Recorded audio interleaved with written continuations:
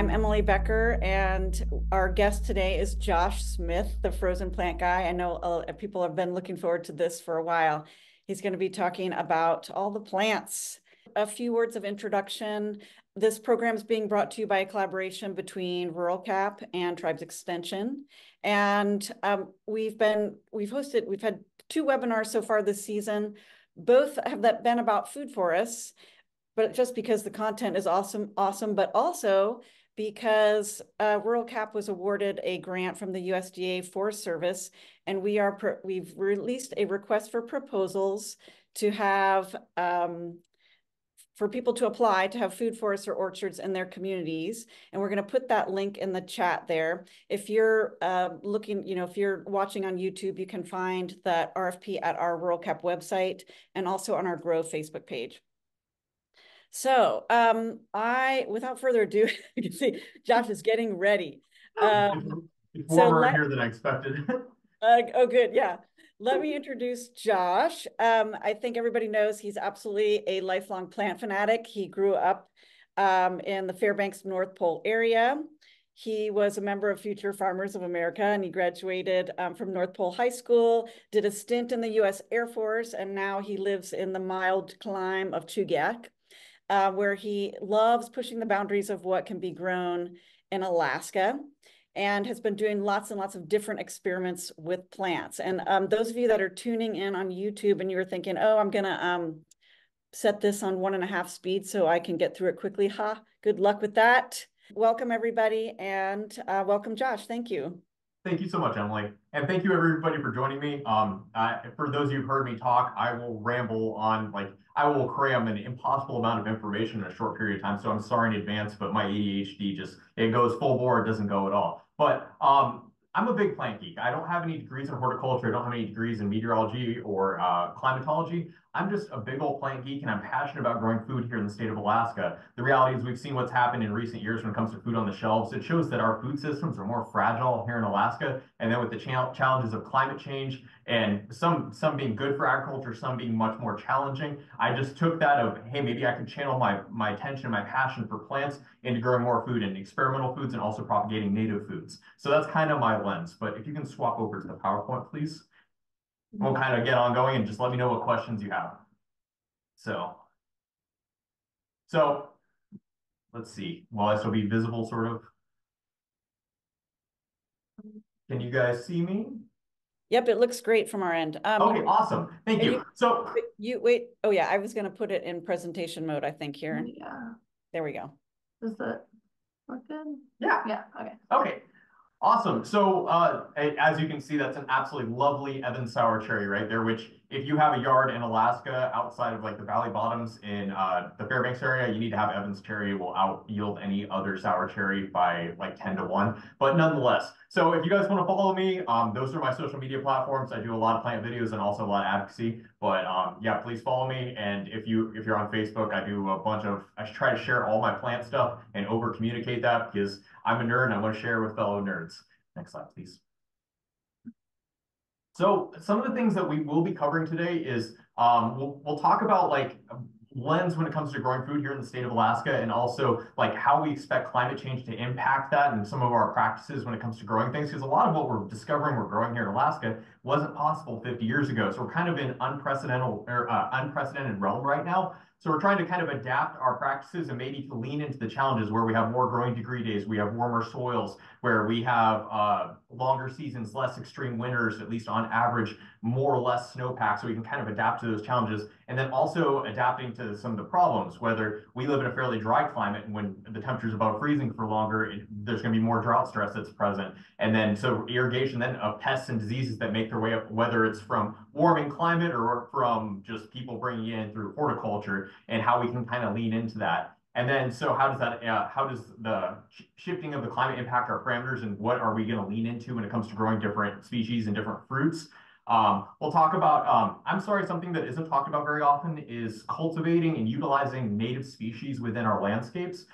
For so long, people bring in species from lower 48 plants. Mind you, I do the same thing, but we have so many beautiful species we can be incorporating into our systems that add value to the local ecology and are absolutely beautiful. Like, I mean, I'll show you some, like, but I have some wild blueberries from seed that are only 2 months old. So it's very much possible. We'll talk about how we propagate those. We'll talk about some of the trials we're experimenting with the Future Crops Initiative and the various trials across the state. We'll talk about, you can't have a meaningful conversation about planting new species in a bioregion without talking about invasive potential. We've all seen the news regarding maydays and bird cherries and choke cherries. Nobody wants to plant the next choke cherry because nobody wants to harm bullwinkle with what we plant. So what are the evolutionary characteristics of what we're planting and whether we're planting a problem or not? And then we'll talk more about some of the projects we're doing with Rebarcheck and the Future Crops Initiative, and then what I'm doing to adapt the practices and how you get involved if you want to grow more food within your space, whether a food forest or more traditional agriculture. Next slide, please.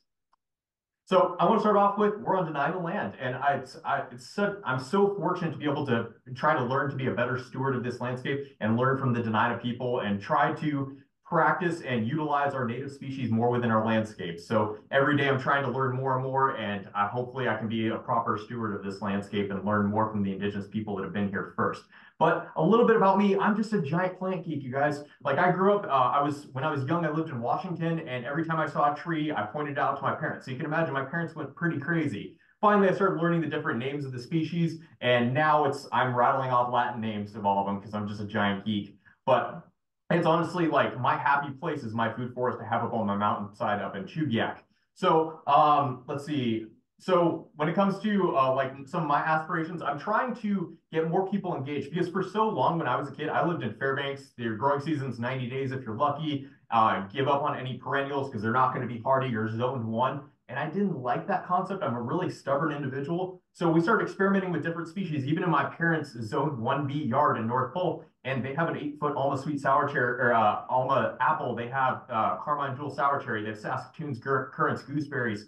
And so it came to show that there's more potential even within extreme climate like North Pole. So now that I live in Anchorage, it's like I'm in the banana belt. Like people don't realize here in South Central, like how good we have it. So I have Rainier sweet cherry growing. I have English walnuts. I have hazelnuts. I have chestnuts. They're all surviving so far. And honestly, some of them are doing pretty well. My Stella sweet cherry is growing like a weed right now. But my ultimate goal is Bear Mountain Forest Nursery. I want to make some of these species available, whether it's experimental, leaning into the challenges of climate change, or propagating our beautiful native species, like this little beauty, Vaccinium cespitosum, dwarf huckleberry. So that's going to be the goal of the nursery. So actually, oh, maybe. No. It was worth a shot. So, hey Josh, can you show that one again? Because I don't think we got to see it. You might have to turn off the background. Yeah, there we go. Yeah. It doesn't look like a whole lot, but this is a 1-year dwarf huckleberry Vaccinium cespitosum from 3,000 feet up on Hatcher's Pass. And so being a plant geek, I go up to Hatcher's Pass and there's 4 or 5 different species of blueberries and huckleberries. So I literally have bags for the different species as I'm picking them. And turns out they're actually pretty easy to grow from seed. So let's see if you guys can see this.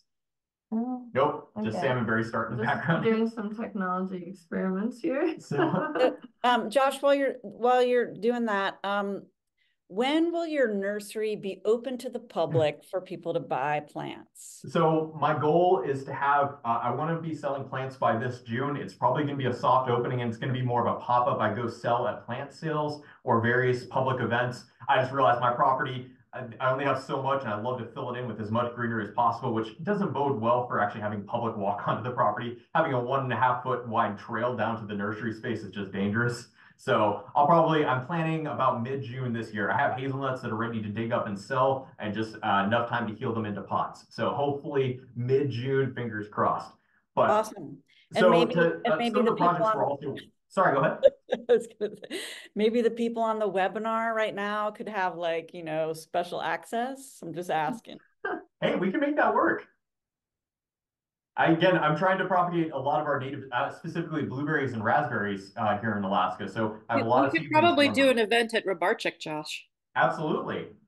Actually, that's a really good idea. So we may end up selling some plants and having some sort of plant event at Rebarcheck. I don't want to speak for the Rebarcheck project, but I think that'd be an excellent opportunity to bring folks in and then share the beautiful plants that we're trying to distribute. So, and that segues into the Rebarcheck agricultural project. That's a neat project that I've been working with. And actually, I just heard Elena. Elena is one of my co-conspirators there. And so what we're doing is the Rebarchek is one of the original colony farms from the 1930s in Palmer. Well, we're trying to turn it into the past, present, and future of agriculture in Alaska. So the past being the antique power equipment and the old farmstead and things of that nature. But we're also, okay, modern agriculture. Some people are propagating rhodiola and there's fields of oats and potatoes and things like that. But our piece is the future piece. So we're actually planting one of the first food forests in the Mat-Su Valley. And so incorporating indigenous stewardship and indigenous teachings of plants that are already growing there, and also incorporating different edible species into the landscape. We have local apricots, pears, plums, we have kiwis, schisandra berry,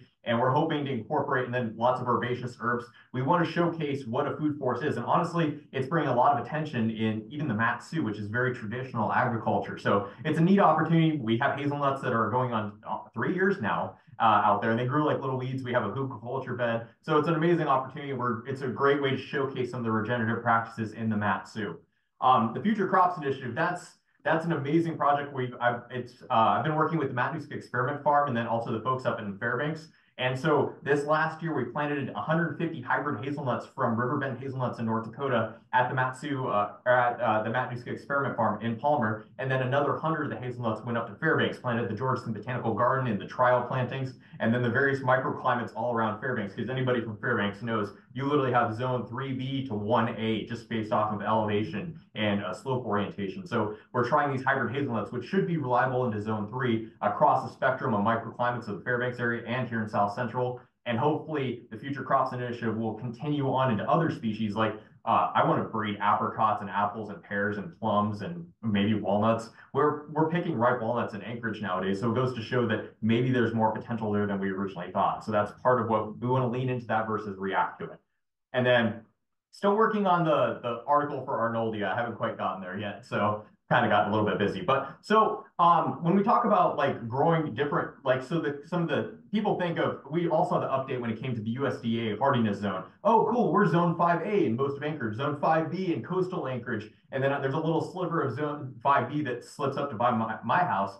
The problem is that only tells you the bare minimum of information when it comes to growing perennials in Alaska. Because in reality, zone 3, people are like, oh, that's extremely cold. From Fairbanks' perspective, zone 3 is the banana belt. That you can actually grow sour cherries in that. But the reality is zone 3, you can be over in Nome and be zone 3 or zone 4A. But zone 3 in Willow is a very different climate because it's all based off of your average minimum temperature over a 30-year span. And it doesn't even take into extremes. So if you average, okay, you hit -20, -20, -20, then you have one outlier that goes to -50, your -20 range, you're still zone 4, even though you had one extreme event that goes down to zone 1. And that one freak event is what's going to damage your plants more than anything. So that zone, USDA hardiness zone, it's nice to kind of get a feel for whether you want to try something, but it tells you the bare minimum.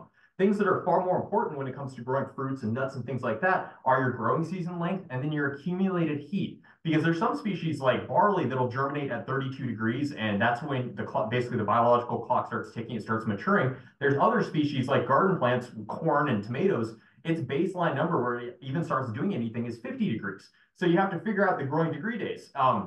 So up in Fairbanks, you get a lot more accumulated heat in your shorter growing season. So you're more apt to ripen things like plums up in Fairbanks than you are here in South Central. But that's something that we're expecting that will change here in South Central Alaska. They are expecting overall to have a higher accumulation of growing degree days. So we may be able to ripen more fruits. And then the growing season is getting longer, again, averages. And then something that we saw back in the mid-2010s was we saw a long string of winters with minimal snowpack, which honestly, from a perennial perspective, is one of the hardest things when it comes to fruit trees. People think of, oh, a snowpack is, it's cold, blah, blah. Snowpack insulates your ground. Because when you have all your snowpack blow off or melt off, and then you have, so everything's warm, the ground starts thawing, and then you have a hard freeze and temperatures get really low, you have no insulation of the roots. And arguably, some of these zone 2 apples, the most fragile part of the tree are the roots. So when the trees are exposed to that freeze thaw, that'll wreak more havoc on the tree than just outright cold. And so snowpack is something that, historically speaking, hasn't always been the most reliable here in South Central Alaska, at least coastal regions. And honestly, that could be exacerbated as time goes on, depending on what direction the climate goes. And then again, we can't have to take into consideration extremes will be extremes, and extremes will be exacerbated based off of the meandering jet stream and when things get stuck. Last summer was a prime example where we had the warm, dry for half the summer, and then there was a light switch in July, and then it went to record rains the rest of the season. We need to be anticipating those kind of extremes. So that's where diversity comes in, and that's why I love the food forest like model when it comes to growing perennial abundance. So, and then when it comes to resiliency and such. So next slide, please. So I already alluded to a little bit of this, but right now the average growing degree days, I think in Anchorage, it's a little under 1,000 hours, I believe, above 50 degrees. So, but we're seeing more and more summers, like 2019 blew every record out of the water. People start ripening things that they haven't ripened historically. I know out at Fire Apple Orchard, they started ripening Juanetta plums, which are a hybrid from Minnesota. Historically speaking, they didn't ripen here in South Central Alaska, but that summer they did. Is that something we're going to be able to do more reliably in the future? That's anybody's guess, but it's part of the experiment. I already alluded to the snowpack. The snowpack is honestly your best friend. My house is at 1,100 feet, so my snowpack is a little more reliable. But where your snowpack blows off, that's where your mulching is going to become more common. And for whatever reason, folks here in Alaska, they don't like to add mulch. Mulch is honestly, that's going to be something we're going to have to shift our mindset to here in Alaska, because not only the water retention, but the breaking down and creating more organics in the soil, and also insulating the soil from the extremes when you don't have very much snow cover. Mulch is honestly our best friend. And then when it comes to pests, so we've already seen, like, every August, people are like, oh, fall's coming early. Look at the birch trees, they're brown. It's not because actually there's fall is coming, because the birch trees are not going to, their leaves turn yellow based off of how much accumulated heat and when they broke dormancy in the spring. It has nothing to do with some psychic ability to predict fall. When you see the trees start turning yellow, like early in the season, like August, it's actually these birch leaf miners that have been imported from other parts of the world. And basically these worms, if you actually go look at the leaves, there's these little brown trails where the worms are eating the inside of the leaves. And so those worms, the leaf miners, are fairly harmless. It's not great for the trees long term, but we're seeing more and more pests, not only in our native species, but fruit production. Down in the lower 48, they have a really big problem with a little fruit fly called spotted wing Drosophila, or SWD. And it's a huge problem because unlike most fruit flies that basically utilize and eat rotting fruit, they actually lay their eggs on fresh fruit, like especially your soft fruits like your cherries, your grapes, your blueberries, things like that. And then your larvae go in and they basically tunnel in and will actually spoil the fruit, especially with a high enough population density. Well, each summer, the spotted wing Drosophila population, which is native to Asia, is working its way further north into North America. And they've already had spotted wing Drosophila up into Saskatchewan on their Saskatoon and sour cherry crops. So it goes to show that, and they have to have a very rigorous spraying regimen for that. So that's something that we have to kind of start watching out for with growing some of these soft fruits in Alaska. Will it reach here? I don't know. Hopefully those mountain ranges keep it away, because spotted wing Drosophila would be the enemy of my food forest. But it expresses the importance of diversity. And then microclimates, you guys. I cannot say enough when it comes to microclimates, because yes, here in the Anchorage Bowl, nowadays, USDA hardiness zone, you have zone 5A and 5B. So, that tells you I can maybe grow Asian pears. In reality, we don't have enough accumulated growing degree days or heat accumulated in the season to actually harden off that new growth. So a lot of times Asian pears, as soon as it hits 20 degrees in the fall, they didn't go fully dormant. They didn't have enough summer to tell them to go dormant, and they'll be dead by the time they reach 20 degrees, even though in a warmer climate, or at least warmer summer climate, it would hit -30 and that same Asian pear would be fine. So this is where microclimates come in. And actually, if you look at that picture of that beautiful tree right there, surprisingly enough, that's a black walnut in Midtown Anchorage. So, but what's unique about this is that black walnut, if it was planted 10 feet further out from the building, or 10 feet to the right, 10 feet to the left, it probably wouldn't be growing. The reason it grows right there is this is a south-facing townhome in right off the Seward Highway. There's reflective heat off that south-facing wall. It thaws earlier in the spring. There's an ambient temperature, it blocks some of the wind, and it allows a little bit of more of a microclimate right there against the building, and allows people to, this black walnut, which, mind you, black walnuts are fairly hardy, but they need more heat to actually harden off their new growth and actually produce nuts. Well, this one produces nuts every year, and it's actually extremely vigorous and healthy because of that little microclimate. It's the same reason in Europe people would train espalier, like different fruit trees, up against walls. You may live in Britain and you don't have very warm summers, but figs are hardy there. So they would train figs up against the wall, and that little bit of heat off the masonry would help ripen figs where they wouldn't out in the open. So, and then microclimates, south-facing, you're going to get earlier thaw, you're going to get more accumulated heat. If you have a tree that breaks dormancy too early, and it may be blooming too early in the frost after flowers, you find more of a northern or a northerly slope where it's going to thaw a little slower. Or even when it comes to elevation, at my house at 1,100 feet, I'm at a zone 6A microclimate, but you head 1,000 feet lower than me, and they're 4B, 5A, based off of just the winter minimums, because the inversion, you have the cold air settles in the low spots, And then it's slightly warmer at the house. It only gets down to about -10 where I'm at, even though it'll hit -25 to -30 down below. And then also that whether you are at an area where frost will settle or whether you escape the frost, that can also determine how long your growing season actually is and how to protect different things. So microclimates reign supreme, and honestly, there's a lot of potential if you're willing to kind of investigate some of those microclimates. Next slide, please. Yeah, So, thanks. I'll jump in really quick here, Josh, because absolutely. the question in the chat, Margaret had asked about fruit walls. And I think in sort of permaculture circles, we would call that a microclimate, like basically growing against walls, which I think you covered it. Do you want to say anything else about fruit walls? I honestly, being able to, because the big thing about permaculture and food forests is being able to utilize space. I know Saskia probably put a lot of emphasis on talking about being able to utilize niches in space and growing different crops within the same space that complement one another. That's where the beauty of getting a little creative. Those fruit walls are amazing because you're utilizing a space that maybe wouldn't be as productive. Or if you can grow your apples like Belgian wall style, it can be multifaceted when it comes to its application. Oh, use basically a Belgian style apple fence. Not only does that create some sort of barrier, but you're producing food along that plane, and it also opens up space to grow other things, or you can grow other crops in the meantime within that space underneath. It opens up sun and penetration and allows that energy of the sun to make it to the lower levels so you can grow more food at the lower levels. So honestly, there's endless potential when you start thinking about food in that kind of production. You don't have to have a 25-foot apple tree. There's folks in Siberia that they train their apple trees only to be 2 feet tall because of the extreme Siberian winters. Their apple trees may not survive, like large apples may not survive above the snow line. So they train their apples to grow underneath the snow line so they can have their large, delicious apples that otherwise would succumb to the Siberian winter. So if that's honestly a potential, if you want to try that up in Fairbanks, if you're willing to protect them from the voles.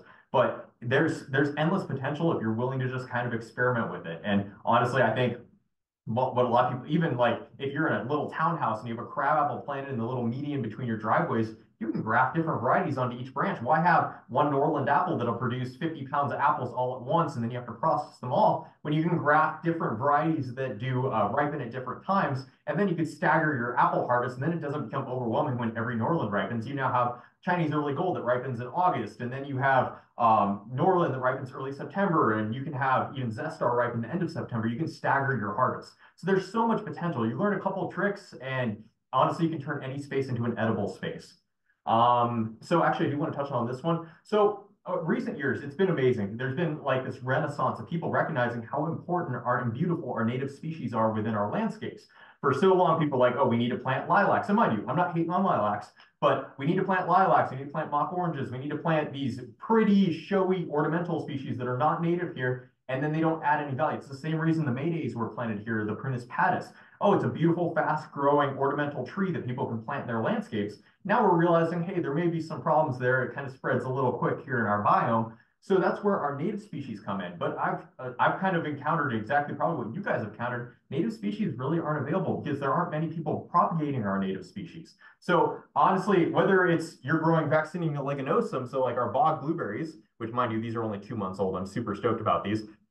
Or like thimbleberries from Haynes, there's a lot of hate for like cow parsnips or pushki. I think it's actually one of my favorite native species because it's a carrot relative. Mind you, everybody has to be aware of the phytophotodermatitis, so don't get the sap on your skin on a sunny day. But when you respect the plant, you go look at one of the umbrella-shaped flowers when it's blooming, you'll have 5 or 6 different species of pollinators and flying insects that are pollinating that native plant. Almost every stage of the plant is edible when it's processed properly. And from a permaculture perspective, I use it as like a mulch crop, or like it produces a ton of biomass.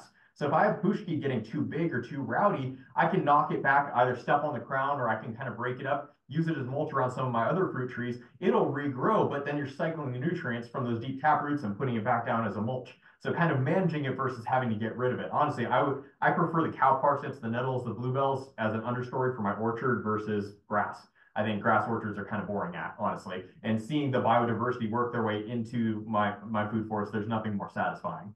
So, and then when it comes to growing our native species, of course, we have our berries, and honestly, like Saskatoons, I think everybody should have them in their yards. But looking at some of the herbaceous perennials, whether it's your nettles, your bluebells, your pushki, your watermelon berries, honestly, those are almost the entire understory of my food forest. And they like the soil is almost black just from all the biomass just being regenerated each season and cycling back into the soil profile or the soil horizons. The soil just, it continues to just build that soil and it doesn't compact because you're just having that cycling of nutrients. And so honestly, I think incorporating native species, whether it's a more manicured, like controlled, like native garden, or if it's just an entire just wild food forest like mine, I think our native species belong in every landscape. Next slide, please. So we talked about some of the different trials that were going to be some of the things. So if you look in those pots off to the right, at the bottom, that's Castanea dentata, also known as your American chestnut. And then up above that, that's Juglans regio, which is your English walnut. And both of those have already overwintered in those pots, so they're actually rather hardy. But something we talk about when it comes to longer growing seasons is you go back to the early 1900s, there's a lot of things that didn't ripen then that ripen now. Like, I don't think a Zestar apple, if a Zestar had existed back in the early 1900s, would have ripened in Palmer or Anchorage.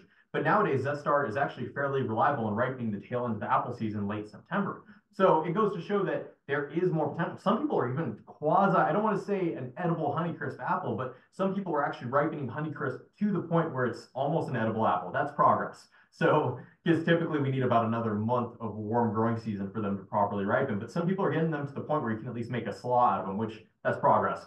But growing degree days, adding additional heat into the growing season, historically speaking, like a lot of people didn't even sour cherries weren't necessarily the most reliable when it came to ripening in the early 1900s. Now Evans is in almost everybody's yard, rightfully so. It's that accumulated growing degree days, the more heat in the longer growing season, it opens up our parameters. And honestly, some of the nuts I don't think are very far off, especially if you can find that really favorable microclimate that adds just a little bit of extra protection, a little bit of additional heat. And what a lot of people don't realize is like a black walnut per se, there's black walnuts that grow up in northern Alberta that are hardy to zone 2, hardy to -50. So you ask yourself, well, why aren't those black walnuts growing in the Anchorage area where we're like banana belt compared to that? It's that growing degrees. Not only do you need more heat to ripen the fruits, but there's some trees like your walnuts or your Asian pears that need more heat to actually finish their growth cycle in a full season. Because you could have the hardiest apple on the planet or the hardiest pear on the planet. If it doesn't fully harden off at the end of the season and basically it's caught with its pants down and the temperatures drop before it's initiated that terminal bud and started the shutdown sequence, your tree will either be damaged or killed outright, when in reality, if you can get it to harden off earlier or a different rootstock or maybe a warmer microclimate where it helps it accumulate more growing degree days and harden off more adequately, your tree's more apt to survive. So that's where those microclimates come in. And then also the microclimates help with ripening fruit too. So you have the best black walnut in the world, it survives, but if it's not ripening nuts, it's just a novelty at that point. Something, again, this year, maybe not the year to talk about, but we saw the upgrade when it came to the USDA hardiness zones, and the overall trend is warmer winters. We're getting less extremes. And mind you, everybody got ranked up to zone 5, and now we're getting temperatures in the -20s. So it goes to show that it's an average, not necessarily doesn't account for extreme events. But in reality, our winters are not as extreme as they used to be, and we're seeing more and more like long, mild stretches interspersed with some pretty extreme cold events. But it goes to show like sweet cherries 25 years ago, nobody would have even thought of sweet cherries here in South Central Alaska. Coming from Fairbanks, I'm like, I got to try them because now I'm in the banana belt. And honestly, my Stella sweet cherry never dies back. It's fully hardy at my location in Chugiak.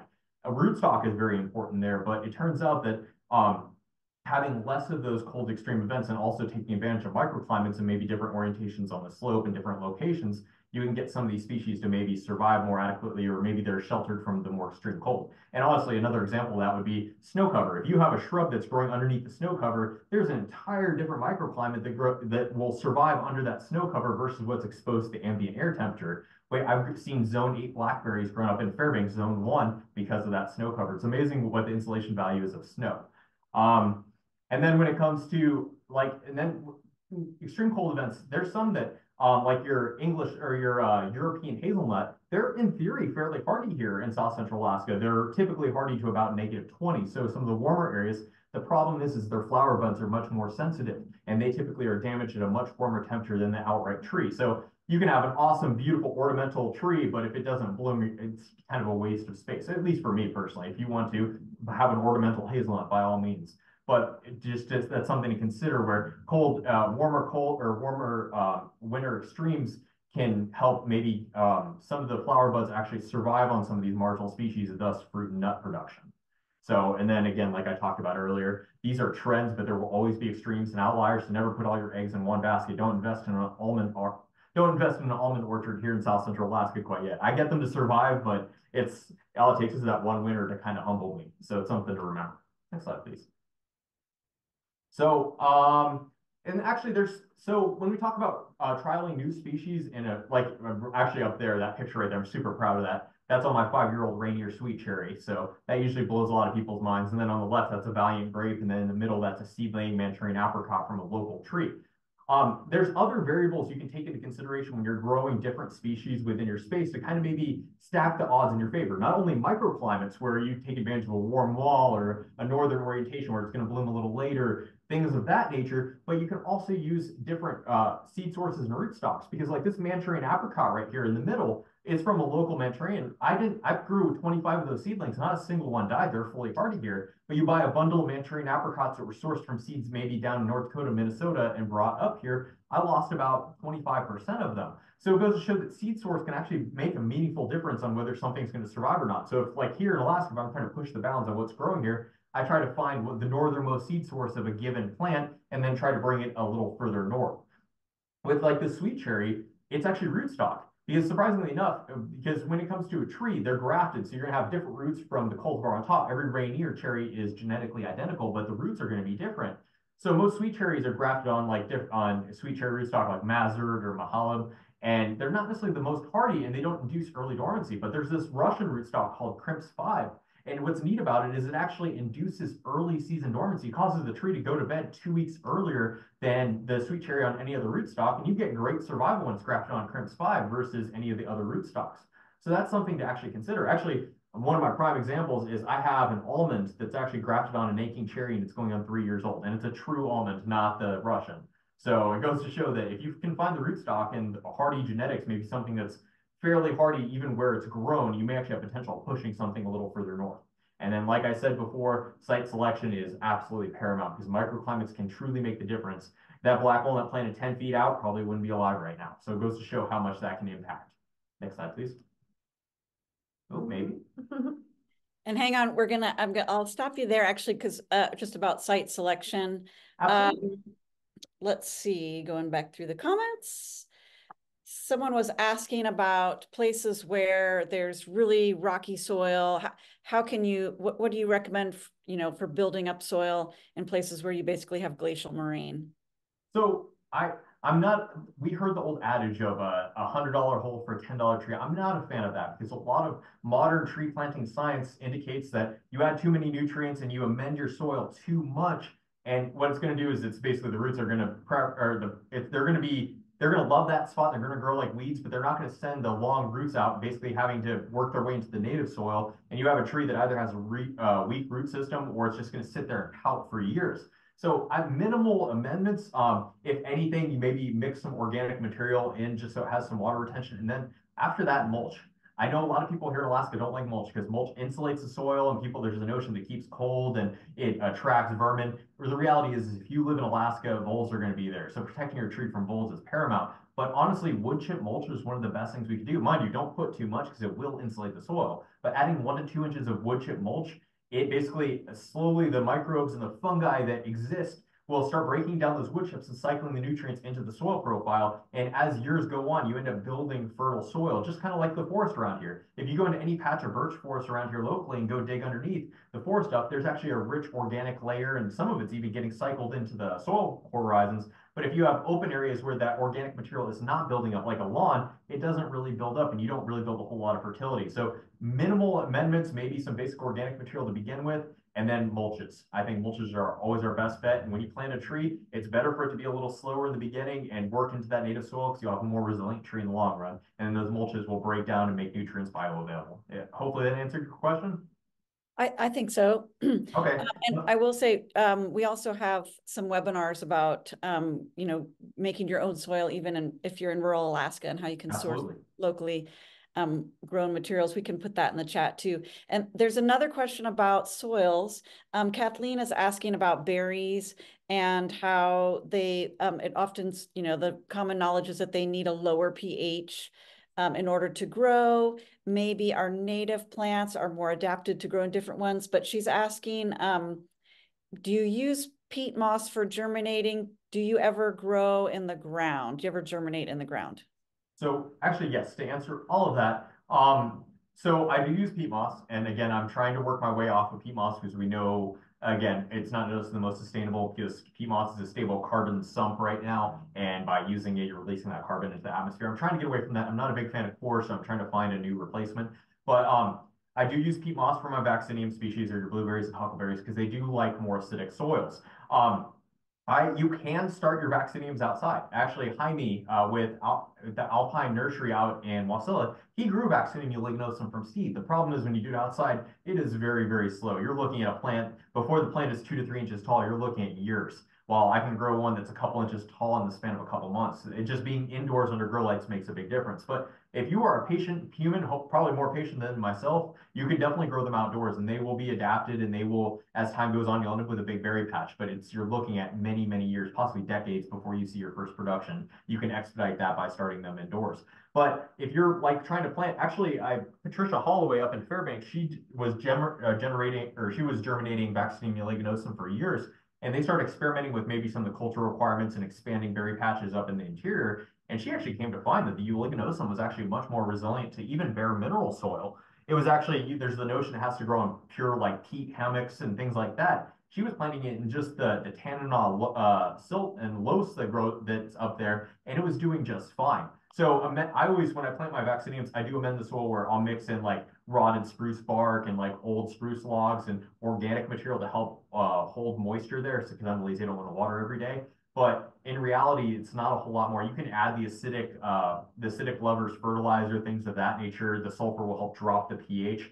But in reality, most of our soils are not, they're usually fairly neutral, if not trending on the acidic side anyway. So it usually doesn't take a whole lot to even amend the soils just for blueberries.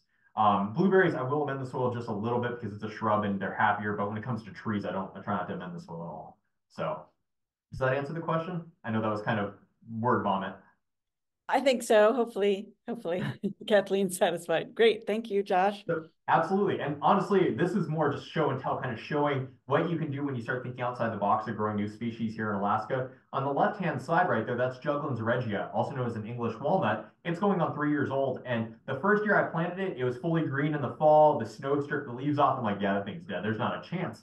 Well, it actually not only survived, but it actually hardened off some of the growth from that season. I'm like, well, that's interesting. I have it in kind of a dry spot where I don't give it a whole lot of fertilizer. That second year, it almost like it figured Alaska out. It's like, ooh, fall's coming. So in late September, it was fully yellow. And by early October, when the snow was ready to fly, all the leaves were gone. So the tree that hadn't figured it out the first year, it figured it out by the second year, and it figured out that winter was coming and went fully dormant. So that Juglans regia now has the best possible opportunity of surviving the winter in Alaska because it's fully dormant versus that one that wasn't fully dormant and probably was going to be pretty heavily damaged. So if you can keep trees alive for a couple of years, a lot of times they'll kind of start figuring it out and they'll kind of get more adapted as time goes on. And an older tree of something that's marginal will be more resilient to like outlier weather events versus a young tree. So kind of keeping them protected and maybe a microclimate and helping get them through those first couple of years that can lend itself to overall survival in the long run. In the middle right here, this is why we're planting hazelnuts in Anchorage or in Palmer and Fairbanks, because this is Corlus cornuta. These are beaked hazelnuts. So last year I didn't manage to get any because the squirrels beat me to it. I went to go visit Doug and they were still green. So I'm like, okay, I'll wait for them to brown a little bit. By the next time I came, the squirrels had raided all of them. But he's down in South Anchorage and he has probably a half a dozen hazelnut bushes of the Corlus cornuta. He also has American hazelnut, Manchurian hazelnut.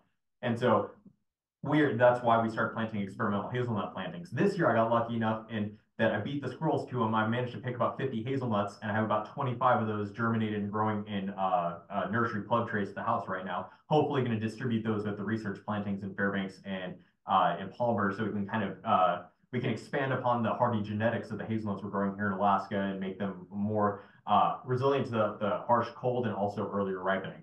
And then right here, this is actually, it just showcases when it comes to grafting, this is a Stella sweet cherry grafted on Prunus mackay or your Amur choke cherry. So Amur choke cherries are ornamental that's planted all around South Central Alaska. And there may be some long-term incompatibility issues, but I could end up having a sweet cherry that grows 25, 30, 35 years, and it'll be fully hardy on that rootstock on something that somebody's planting in their yard anyway. I got to see an amazing 25-foot sweet cherry grafted on Prunus mackay down in South Anchorage, and it produces fruit every year. So it just goes to show that like the choke cherries everybody has in their yards, you can graft plums onto those if you want. And so that's something we're experimenting with too, to see if we can help people convert their choke cherries into plums and whether they need nurse branches or not. But that's kind of part of the experiment. But if you can think outside the box, that's a hardy rootstock that's already growing here. Let's convert it into food. And that's what we're doing. Next slide, please. So this is actually, and so there's been a lot, I have a lot of important conversations with folks because people know I'm growing different species that aren't necessarily native to Alaska, and invasive species are on everybody's radar right now, rightfully so. We've seen what Prunus patus, the European bird cherry, has done to the riparian environments in South Central Alaska. The bird vetch that invades all the edges of the roads and into fields and cattle fodder.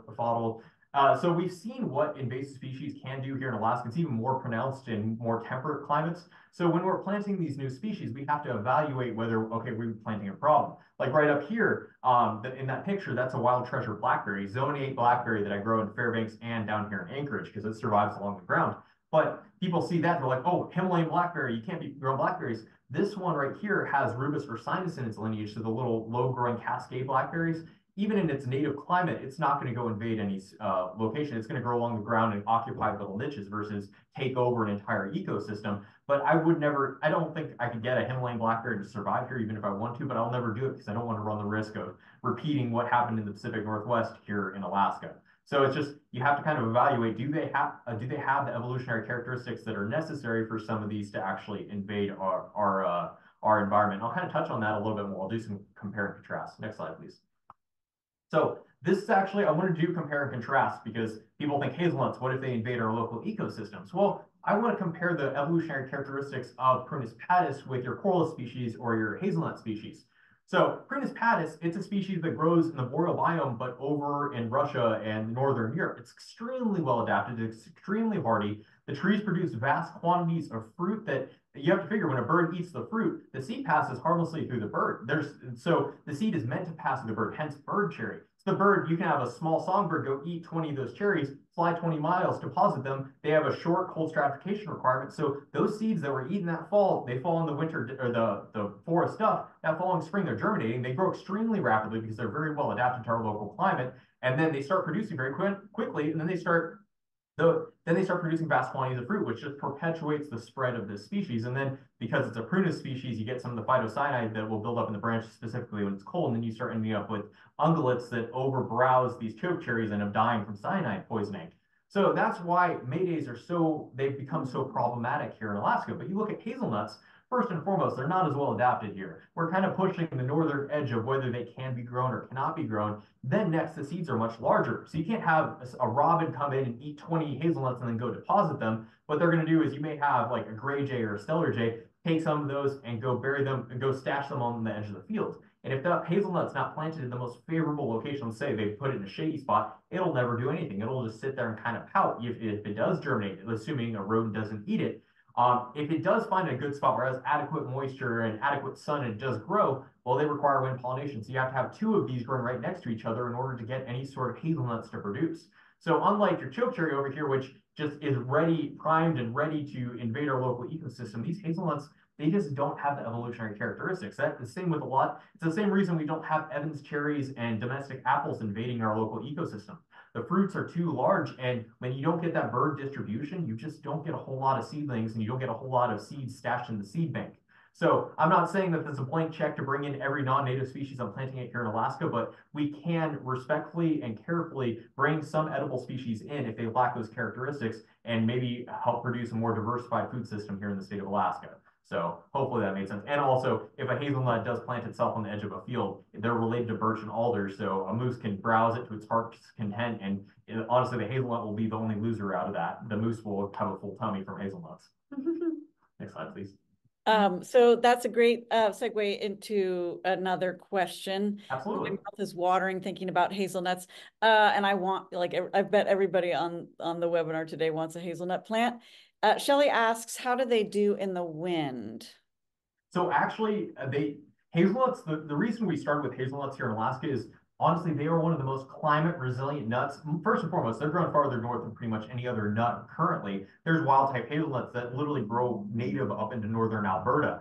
And so they're extremely resilient to heat and to cold, to drought, to wet. And so there's folks in the Midwest that are actually experimenting with growing alley crops of conventional crops in between rows of hazelnuts, and it allows farmers to basically diversify their crops and then perennial plantings, reducing erosion. But the thing is these hazelnuts, like the hazelnuts we're growing typically are hybrids between Corylus avellana and Corylus americana, so your European filbert and your American hazelnut. American hazelnut is a thicket species that literally grows into North Dakota and Minnesota as is. So it's extremely resilient to wind, heat, cold. I don't think these things could technically really be killed. So they're extremely resilient to whatever. If they can survive in North Dakota and those weather and that the wind and the heat and the cold and the flooding and the dry, I think they'll do just fine here. And so our experience so far is hazelnuts we planted in the valley have been fine with the wind, and there's some hazelnuts in the valley that are going on 15 years old and haven't had any problems yet. I think finding those ones that are especially adapted, because a lot of hazelnuts we're growing are from seed.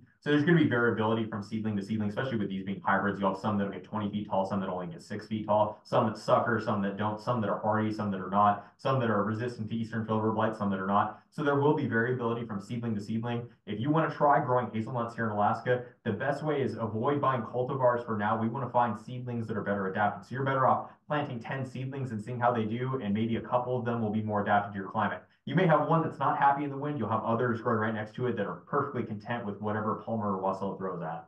So does that answer your question?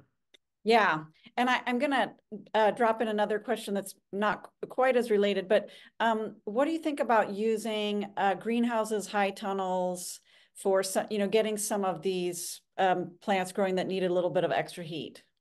100%. Honestly, I think the high tunnel, especially the high tunnel program that's utilized specifically on the Kenai Peninsula, I think it's a game changer when it comes to agriculture here in Alaska. But that a little bit of accumulated heat, I think from a nursery perspective, I'm going to be using some low tunnels. Well, I can grow the hazelnuts outdoors and they'll be just fine. If I can grow them in a low tunnel, I'll get more growth out of them to harden off better. Maybe I'll get less dieback those first couple of years because they're going to get enough heat to harden off that new growth. So I think when it comes to growing some of these, especially if you're growing plants to be planted out in the field, or even if you're just for whatever reason, if you want to use high tunnel space to grow hazelnuts, I think it's a great opportunity. We talk about microclimates. Literally, the greenhouse is the ultimate microclimate when it comes to more growing degree days. And also, if you seal up a high tunnel and you leave the plastic out, mind you, run the risk of it collapsing in the winter snows. But if you can keep it up during the winter, you can have 2 to 3 like hardened zones warmer. Like I want to say Boyer's Nursery in South Anchorage, they talk about inside their high tunnel, it almost being a zone 7A microclimate versus the surrounding area being zone 4, zone 5. So they have Methley plums and beauty plums and Reliance peaches growing inside their high tunnel when outdoors that they wouldn't stand a chance. So honestly, microclimates, whether you're using a greenhouse or using a wall or using a different slope orientation, microclimates abound, and I think there's endless potential there, and I think they should be utilized when you have that opportunity.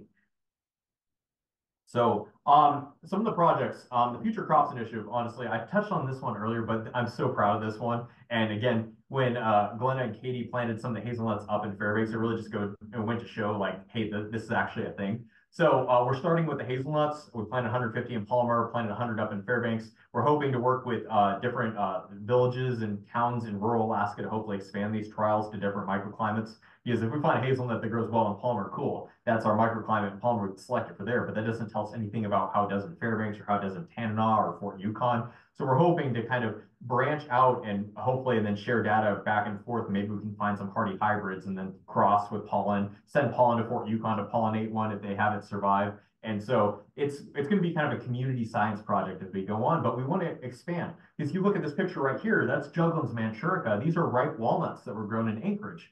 So right now I've seen butternuts, I've seen Manchurian walnuts, and I've seen black walnuts all growing in the Anchorage area with no problem. The Manchurians are the ones that ripen every year, but even the butternuts and black walnuts are getting pretty close some summers. So we want to expand to other species as well. I have a gentleman who sent me a bunch of American chestnuts. He's up in northern Wisconsin, zone 3B4A, where he's at. And he's been growing American chestnuts in his property for 30 years. He planted 100 trees, and Wisconsin killed all but 4 of the seedlings out of 100. And now those 4 seedlings are 25 feet tall producing chestnuts. So he sent me chestnuts from those trees, and he also happens to be in a blight-free location, at least in the meantime. So we bringing those up here out of basically those 4 parents are hardier than the other 96.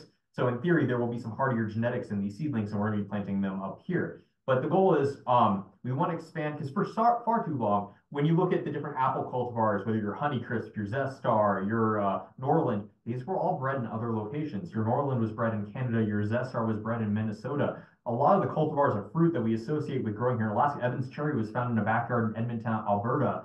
For far too long, we've relied on other cold regions to select our fruit, and basically we're planting them from other areas, and it's always a guess. If we bring a new one in, is it going to grow here? Is it going to survive? Is it going to ripen? No, it's nobody knows until they plant it. Well, we want to change that dialogue, and we want to change that research, like that thought process, by we're going to start breeding fruits and nuts for Alaska's conditions here in Alaska. And that's what the Future Crops Initiative is about. It's a community science project, and hopefully in 50 years, we'll be able to look back and be like, hey, look at all the apples we released, the apricots, the plums, the pears, walnuts, chestnuts, hazelnuts, and hopefully result in a more resilient Alaska when it comes to growing more food for the food systems here. And we can develop more Alaskan cultivars for Alaskans. So that's the goal of the Future Crops Initiative. I'm really excited. And if you ever have the opportunity, come visit us out at the Mountain View Experiment Farm, because that hazelnut planting is really neat to see. So let's see. And I talked about how we're teaming up. The Rebarchik Agricultural Project is another piece to the Future Crops Initiative, because we not only planted a plot of hazelnuts there, which is on the state fair, but we're bringing the state fair in on the project as well. And then we're going to be experimenting. We want to develop an apple cultivar there for our friend Sharon. So we're going to be starting to select those. We're going to grow a bunch of apple seedlings from improved apple cultivars, basically at 2 years old, cut them off and graft them onto established trees. And then from there, we can start releasing apples. But it goes to show the Future Crops Initiative, it's going to kind of be an overarching web of different tribal groups and different business groups like farms and the state fair and then the university system. And hopefully between all those entities, even the kids covered working with Milena and possibly incorporating their property and the kids in with the research, and maybe various schools around the state, we can all work together as a community to develop more fruits and nuts for Alaskans. So that's why I'm so excited about the Future Crops Initiative. And it's just going to, hopefully it's going to be something that really brings about a new conversation regarding food systems here in Alaska. So, and then I already talked on the food forest when it comes to Rebarchik. So next slide, please. Maybe.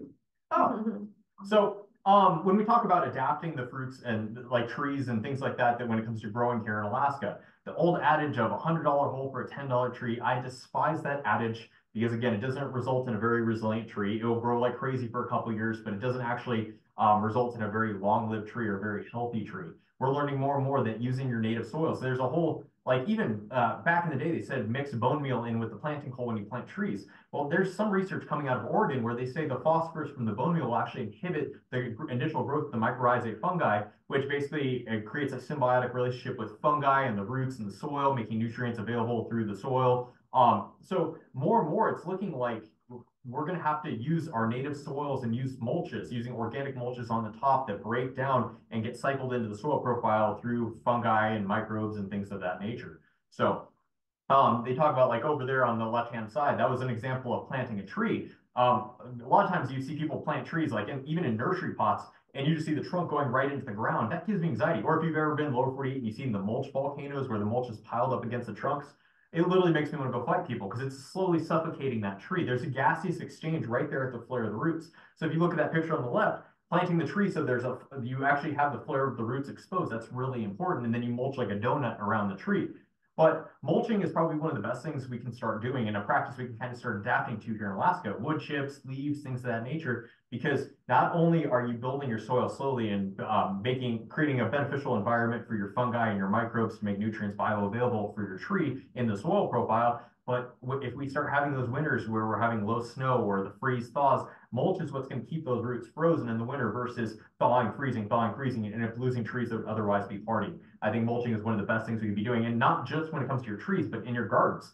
I'm a lazy gardener. I don't want to go out and have to water every day. I don't want to have to weed every day. So I go in and as soon as everything gets going in the spring and warmed up, I put some of my old goat bedding down. I'll put leaves down. Wood chips break down a little slow for my liking in the garden, but there are applications. But honestly, I think the mulches are the best way to go, and you'll conserve moisture, you'll build fertility, and you'll reduce weed pressure. I think, especially when it comes to home gardens, I think tilling is actually, you're just cycling the seed bank up. I'm not a big fan of the practice. I'm more apt to use the no-till method. To each their own, but I'm a big fan of mulches for that reason, because I'm a lazy gardener. And I think that kind of cycles back to the whole idea of a food forest. That's why food forests are so, that's why they look so good, because, or that's why they are so I can't think of the word, you guys. That's why there's so much appreciation for food forests, because once you get it established, there's some stewardship and there's some maintenance, but overall there's a lot less maintenance in the long run because you're allowing the natural systems and then you're using the different levels and using different layers of organic material, and you're using the environment around you to basically create a system versus having to fight the system to grow your fruit. So targeted irrigation, people back in the day, people were like, let's just spray everything with one. Okay, sorry. And then targeted irrigation, again, here in the Anchorage area, we only average 16 to 17 inches of rain a year, and that even gets, or water period a year, and that even gets to be less when you get into the rain shadow up in the Matsu. So it goes to show, most fruit trees need about an inch of water a week. So in reality, targeted irrigation is one of the best things to do. It doesn't make sense to spray a whole lawn when you have one apple tree, but if you can use some sort of drip irrigation or target your water in the root zone of that fruit tree, that's going to be beneficial. And then microclimates. These are all ways you can adapt your basically how you're growing some of these things and how you're going to utilize your spaces to produce a more resilient end product. Next slide, please. Let's see. And then the biggest piece of advice, if you want to be an experimental fruit grower or food forest, if you go to Bell's Nursery, you go to buy a 7-foot apple tree, it's going to cost you an arm and a leg. It's expensive. So one of the best things I could say, whether you're trying to grow your native bog blueberries, or if you're trying to grow apple trees, or if you want to grow currants and gooseberries or Saskatoons, learn how to propagate. So apples, like the first time I learned to graft apples with Alaska Pioneer Fruit Growers Association, I got 50% take. And then after that, every apple tree I grafted took. It's actually really easy to get apples to graft is once you learn the technique. Currants and gooseberries, they root readily from cuttings. I could get 100% rooting when it comes to kiwis even here in Alaska, just with using bottom heat. Growing things from seed, learning the process when it comes to stratification and germination, it opens up the potential, and it makes experimentation more worthwhile, because instead of risking that 7-foot apple tree that you spent $150 on and may not be hardy, you graft a little piece of it, and if it dies, you're out $3 to $5. So honestly, I'm all about being economical, and it allows you to really push the bounds even further if you don't have a whole lot of financial loss in the process. Next slide, please.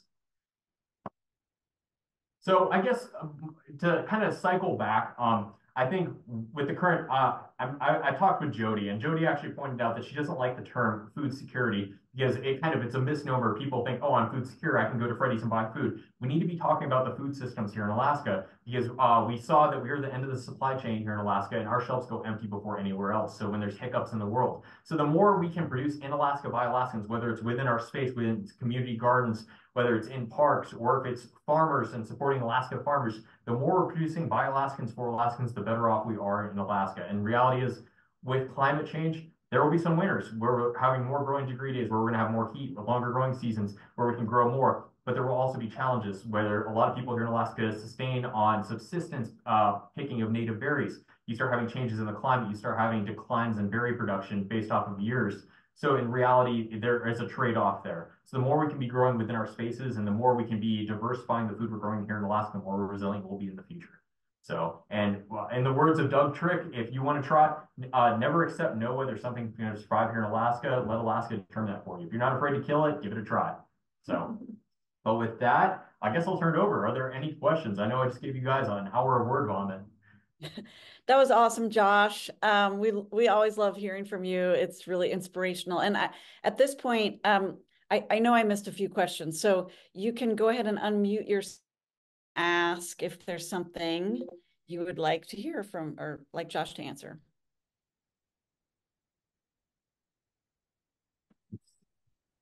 All right. I have a question, Josh, but it was really great as always. And I would love to see more presentations like this, even at Rebarchik. And yeah, I would love to see do a plant sale or something. Oh my gosh, absolutely. We'll have to do more events in the food forest this year at Rebarchik. So I really want to showcase like what we're doing there, because it's really neat. Yeah, we're having a planning session soon. So yeah, definitely. I have a question. Because I'm down in Ketchikan, what 7 something. I never remember if 7A or B. I guess it depends a little bit too. But do you have things available that would really truly work well here because of our excessive rainfall, which is really what causes a lot of problems, and people just don't understand, especially with the rain coming at the wrong time or the wind coming at the wrong time for blossoms and for ripening fruit. Because I would like to be able to get a good list of the fruit trees that would work here, because I am working on a lot of I'm really specializing with what I'm doing with perennial food crops and helping people understand that fruit trees and berry bushes are perennial food plants. Yep. I'll have to work on that list for you, but I know I was speaking to one gentleman down in Ketchikan, and of course drainage is a big issue, so you have to figure out your drainage issue. But there's folks down in Ketchikan that are ripening methley plums, and honestly, I was really surprised. They said one of the most recommended fruits down in Ketchikan is your Imperial Epineu's French prune, which I got to survive and chew. Yeah, I was super stoked. It's super marginal where I'm at, but it's fully hardy in Ketchikan. It's self-fertile, so pollination is less of an issue. And it produces fruit that ripens reliably early in the season. So even though Ketchikan, you have a really long growing season, it's a cool rainy growing season. So you're gonna have to add more days to getting fruit to ripen. So you still have to plant things that ripen fairly early, even if you have a longer growing season than we do. Folks up in Fairbanks, they have even a shorter growing season, but they're able to ripen some plums that we cannot. So I'll have to work on that list. I know there's some folks in Ketchikan that are growing some awesome fruits, but the pollination issue in the spring, I'm not 100% certain. I know there's some folks that are even growing some awesome early pears in like Sitka, but I would have to do more research into that one. So when you get more of it, will you have it like on your website or something? Because I am working with some other people, and I'm doing a lot of work as a local food leader to help increase awareness about agriculture locally. Absolutely. So I really, anything that we can share would be super, because this is part of what I'm supposed to be doing down here. So thanks Absolutely. a lot. I'll see. I'll try to talk to some folks, because I know at least one fruit grower that lives down there. I'll talk to him with his experience. I don't know what I could probably share that on my Bear Mountain Forest Nursery Facebook page. I'll probably make some sort of reel out of it eventually. But I will try to share that information as soon as I have it. I know I'm speaking with one gentleman. We're going to be experimenting. We're sending some hazelnuts down there this spring, so we're going to actually be leading more towards European hazelnuts, like your Yamhill seedlings. But again, it's down in Ketchikan. Even though you guys are much warmer, the banana belt, you guys have your own challenges, and you guys are kind of on the front edge of being pioneers in that capacity. So I'll try to figure out what I can find out, and then I'll try to share that with you. But a lot of it's just going to be people are going to have to figure out what they're growing, and again, what works for one neighbor may not work for the other. But that's part of the experiment. But as soon as I have more information, I'll get that out on my Bear Mountain Forest Nursery page. Yeah, Mary, I suggest you follow Josh on some of his social media channels. I know the link was in the chat, but you can do Bear Mountain Forest Nursery on Facebook. And I also just put in the chat the Alaska Pioneer Fruit Growers Association, which is a great resource, and I'm sure there's members in your area. And I see Annette has her hand up. Go ahead, Annette. Hi, thank you very much. And thank you for all this great info. My question is, how do you determine when or what to give and what to keep for yourself? So like I'm a helper and I'm just getting started, but I can already anticipate people are going to be like, can I have it? And I'm going to be like, yeah, sure. And then I'll look and I'll have nothing left. So how do you determine when they're ready to go? I'm really bad at capitalism, so I don't know. Like in theory, I'm supposed to sell these plants. And every time I give like a pitch of, oh, Bear Mountain Forest Nursery, it's like, oh, I'm trying to sell people something. I'm terrible at that. If I could just give away all the plants to happy homes, that would be like I'd be way happier that way. I just realized like I'm probably not the most sustainable practice. It's going to have to be something where I always try to grow extras, and I do try to afford the opportunity to share, especially those who maybe aren't in a position to or they're not in a financial position, or they're not in they're not in a position period to maybe go procure it or buy it outright. I'll try to find a way to kind of get them those, or honestly, young people. When I meet like a 14-year-old who's super passionate about some of these plants, I will just give them plants because I want to feed that. I want to feed that creativity and that excitement over growing plants. It's getting the young people engaged. So honestly, first and foremost, kids, I'm always, even if the plant is going to a certain doom, I'd rather get that child engaged. So I'll give plants away. And then again, those who maybe don't have the means to buy it outright, I'll donate. So, but it's something you kind of have to determine for yourself, but it never hurts to grow some extras. So when you grow things from seed, you always grow extras because they will find homes. Yeah, hopefully that answers at least my perspective. I'm terrible at capitalism, so I can't really tell you what the right answer is. Yeah. No, I didn't mean the money part. I meant more like, how do you determine how much do you keep versus how much do you give? Like, do you plan on 50-50 of whatever germinates? or? I I keep what I need, I guess. So I always grow so much of everything that I've like. So right now I have a couple thousand salmonberry seedlings, Rubispectus, this being one of them, from seeds I collected in Girdwood. I'm probably going to keep maybe half a dozen of them to incorporate in my food forest. I have a patch of alders where it's fairly shady. I planted some firs, so and some Sitka spruce. So I'm going to incorporate some of the salmonberries and some of the sunny openings there to take occupy that niche and produce more abundance at the lower level. But after that, I don't need any more. So it's kind of once I have my need met, I'm going to share everything else. So my salmonberries, I don't need every salmonberry because if I planted every salmonberry I have, I would literally fill up my entire acre with nothing but salmonberries, and it would become a monster that nobody could ever get through. So the reality is, it's just grow enough for you and then share the rest of it, if that makes any sense. Josh, Yes. can you hear me? Yeah, absolutely. Okay. This is Mary Helms. Hi, Mary. Hi, I'm retired now and I'm physically disabled, so I can't do the gardening that I used to do. But I have another pet, and that's the Alaska Science and Engineering Fair. I'm a mentor to students across the state of Alaska, and we're doing a lot of research on different things. I would really like to get you involved with some of the young kids because I think that this next generation is going to be the ones that are going to impact it. Yep. Especially our kids out in rural areas, because we now have the pandemic allowed us to do more with our virtual platforms.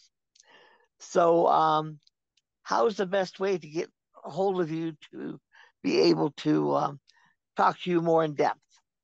I I'm notoriously bad about responding to my Facebook Messenger. I can message you, Mary, later on, Mary, and it give you my phone number. And then if you text and call me, I'm much more apt to respond to that than my messenger. So Yeah, I have my ADHD kicks in, and I'll have a response. I'm like, oh, I need to give that one more thought. And so when I see that, and then I forget about it, and then a month later, I still haven't responded to that original question. So right. it's a toxic trait of mine. So remind me on Messenger, and then I'll send you my number. And then from there, if you reach out to me either calling or texting, I'm going to respond back. Because I love your message, and I love what you're talking about there. Because honestly, these young people are going to change everything. So there's no. I want to give them all the tools and all the knowledge I have, and I want them to take it 20 steps further.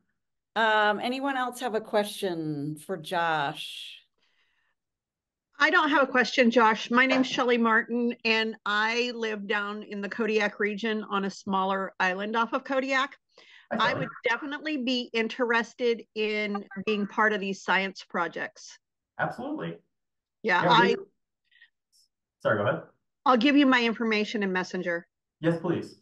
Because again, that's going to be the key here. Like these science projects, the more microclimates we can bring in, and the more people from different organizations we can bring in, the more apt we are to like kind of come together. Because we've seen too many times in the past where, okay, hey, the university has this project going, like case in point, the University of Idaho for years, they were trying to domesticate the huckleberry. They were 3 to 5 years out from releasing a cultivar, funding dried up, they cut and destroyed everything. So not having all our eggs in one basket and diversifying this like community science project, so to speak, having the university, having big farms, having the different private businesses, having tribal organizations, having communities and schools and nonprofits, having them all involved in this project, it's going to go a lot further. So again, I'd love to talk to you about how we can get you involved in this project. So you have a neat microclimate down there. Yes, I do. Thank you very much. Absolutely. All right, I know we're about 10 minutes over time. We're happy to keep Josh here forever. Is there anybody else with a burning question? Looks like Emily, are you waiting to ask a question? Yes. Hi, I had a question that I couldn't really hear if there was an answer. Absolutely. My question is, what is a mechanical garden? A mechanical garden. I'm not 100% what you're referencing. Do you have more context? Well, I heard in the video that I think I heard that you said something about a mechanical garden. I'm not. I I'm bet not. it's botanical. Oh, botanical garden? Yeah, Yes, that could have been botanical or may the be it. botanical garden. It's probably that. Was I A talking about botanical. hazelnuts? Yeah. Yes. So, again, Glenna and Katie up in Fairbanks, they planted some of the hybrid hazelnuts at the Georgeton Botanical Garden, which, on a side note, I grew up in Fairbanks. The Botanical Garden was my happy place. Like, I was my pilgrimage at least a couple times a summer, and I would just go frolic in the Botanical Garden, see how everything was doing. Being able to actually plant things in the Botanical Garden as an adult is honestly the biggest honor. So. Thanks, everybody. And make sure you follow Josh. I bet you already are on social media. It's lots of fun. There's always great info. So thanks so much for joining us, Josh. Thanks, everyone. Thank you, guys.